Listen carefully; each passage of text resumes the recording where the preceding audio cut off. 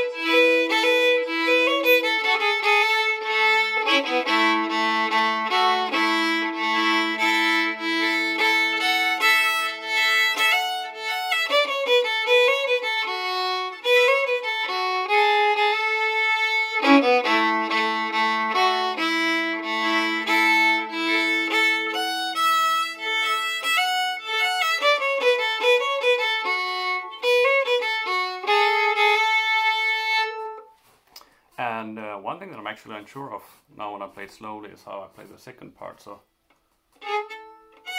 the down part. So I think I play the G a bit flat. So.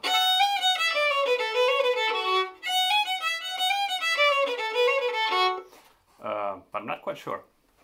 Try out both of it and find your own way.